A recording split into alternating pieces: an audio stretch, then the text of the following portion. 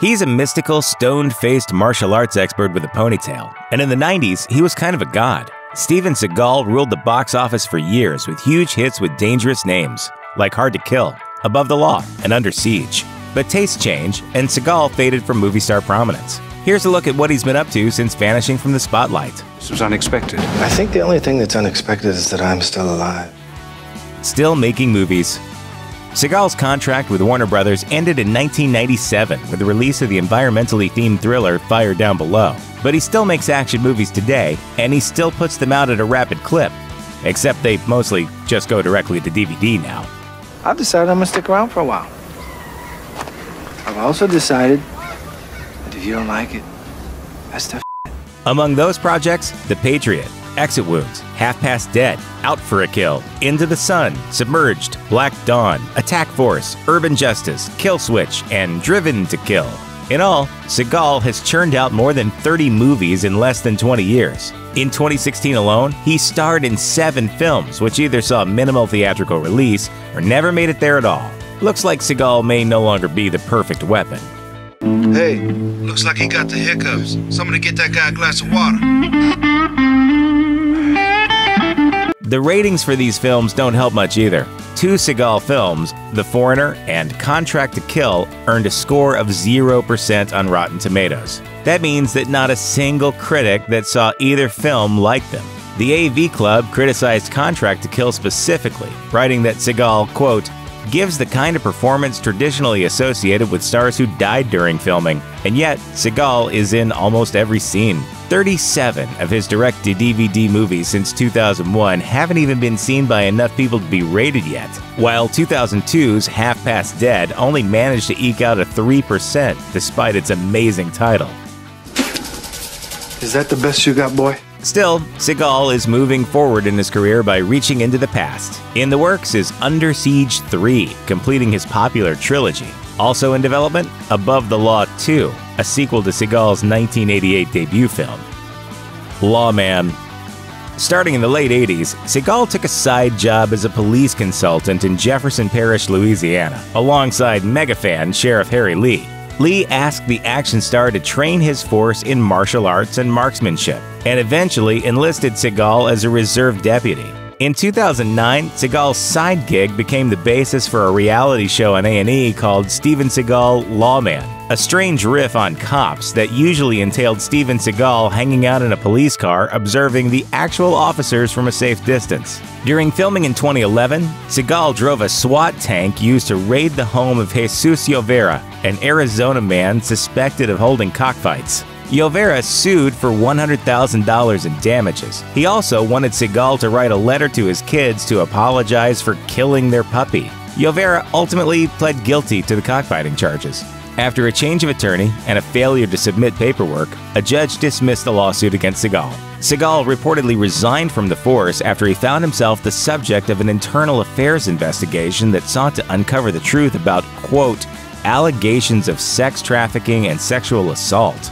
That wasn't the end of his crime-busting career, however. Seagal took his cop act to TV with the 2011 action series True Justice, which he created and starred in as Elijah Kane, head of an elite undercover Seattle task force. This does not make sense. It just doesn't make sense. The show ran for a total of 26 episodes. He missed his comeback. Seagal is reportedly good friends with fellow martial arts movie star Jackie Chan. So while Rush Hour 3 was entering production in 2007, Chan is rumored to have suggested that Seagal play the film's villain. He didn't end up in the role, and the rewritten part went to Japanese actor Hiroyuki Sanada.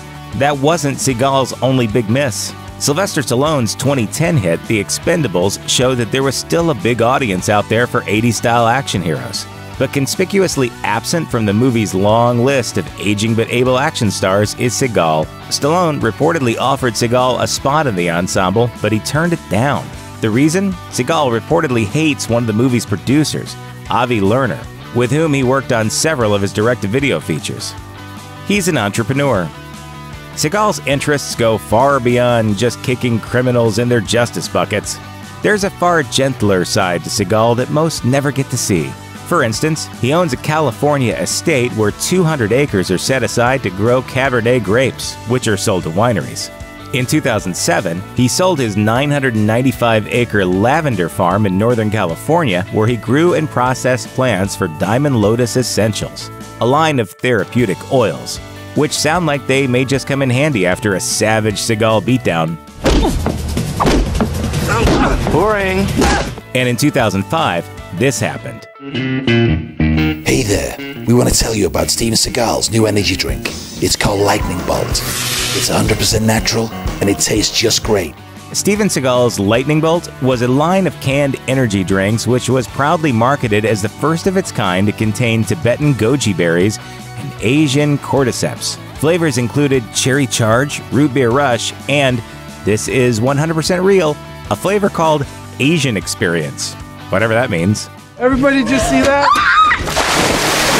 He even teamed up with Cold Steel, a California knife manufacturer, to create the Steven Seagal series of knives and swords. A katana sword with sheath costs a mere $1,099.99, while a shorter Steven Seagal helmet breaker is a bargain at $499.99. Romantic roller coaster.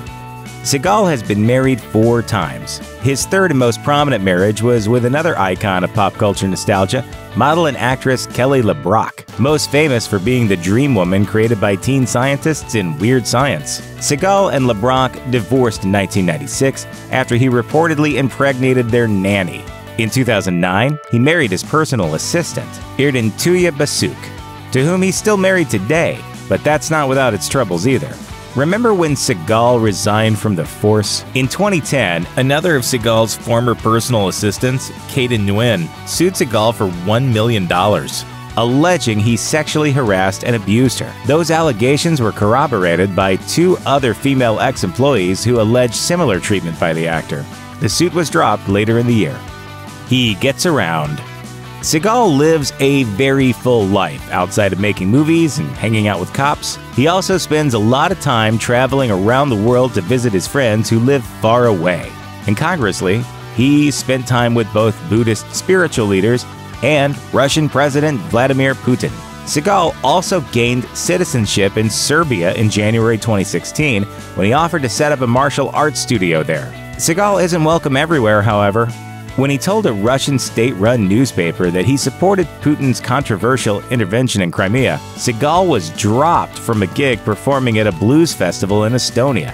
After Putin personally granted Seagal a Russian passport in 2016, the actor was banned from entering Ukraine on the grounds that his actions, quote, contradicted the interests of maintaining Ukraine's security. And with moves like this, who could blame them? The national anthem. Seagal wears his politics on his very tight sleeves, and he made his voice heard during a September 2017 appearance on Good Morning Britain, accepting host Piers Morgan's invitation to weigh in on professional athletes protesting racial injustice in America by opting to kneel during the national anthem. From Seagal's point of view, it's all very simple. I don't agree that they should hold the United States of America or the world hostage. People are tuning in to watch a football game and, imposing their political views. I think it's outrageous. I think it's a joke. It's disgusting. As patriotic as his words may have seemed from a particular point of view, they were delivered via remote feed from Moscow, of course. The weird Russian video. Seagal is no longer the athletic martial arts master of yesterday. That's why some were a little skeptical of a viral video of Seagal demonstrating Aikido at the 2015 International Youth Sambo Tournament, held in the Russian city of Saratov.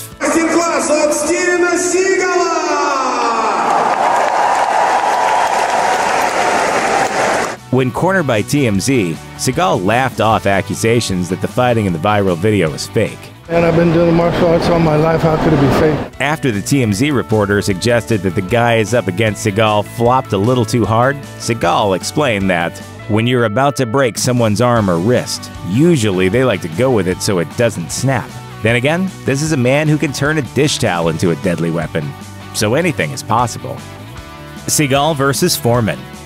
It's been years since action thriller fans were actually wowed by a new Steven Seagal fight scene, but boxer George Foreman might just be the one to get Seagal back into fighting shape. The fighter, who knows a thing or two about climbing back in the ring, challenged Seagal to a fight in October of 2017. tweeting an offer to go to 10 rounds with his would-be opponent in a no-holds-barred Vegas match, during which he'd stick to boxing, but Seagal could, quote, use whatever. Seagal didn't immediately respond to Foreman's challenge, but that didn't stop it from making headlines. It's not so hard to understand why people would want to see these once mighty figures wail on each other. If you've ever struggled to make your way through a recent Seagal movie or burned yourself on a Foreman grill, the idea of either guy getting punched for your enjoyment must be pretty tempting. Today, I got up, I stepped onto the grill, and I clamped down on my foot. That's it. I don't see what's so hard to believe about that. Thanks for watching. Click the grunge icon to subscribe to our YouTube channel. Plus, check out all this cool stuff we know you'll love too.